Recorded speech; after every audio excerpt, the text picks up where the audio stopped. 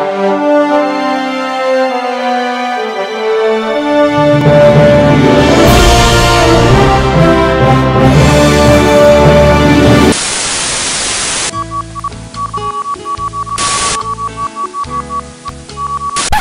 Billy Donnelly, editor-in-chief here at This Is Infamous. We're here at WWE WrestleMania Axxess as part of WrestleMania 31 weekend in San Jose, talking to WWE and NXT superstars.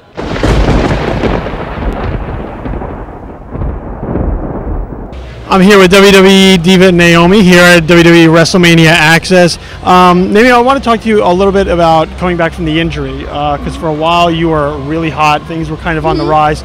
The injury happens, which is an unfortunate incident, and then you make a way back. How difficult is it to kind of gain that traction back and try and get started again and get Naomi back up on the incline in the Divas division?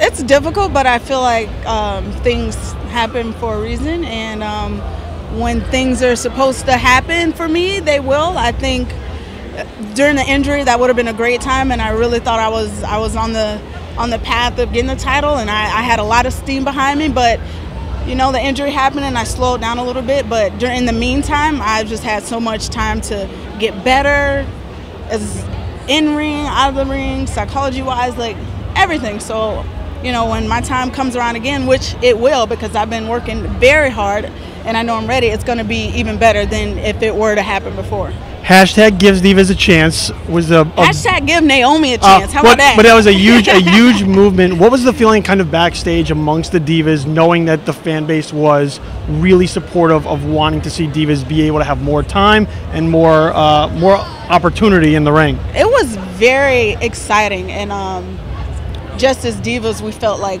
wow, like fans really do care about us. We really do matter, and we're all competitive, and you know, we're in our own lane and all fighting for that top spot. But at the end of the day, we really are a sisterhood, and we all have to get in there and work together. So it just brought everyone together, the Give Divas a Chance movement, because you know, we all work hard, and in our own ways, we all deserve it. You know, so it's really exciting, and it brought all the girls together.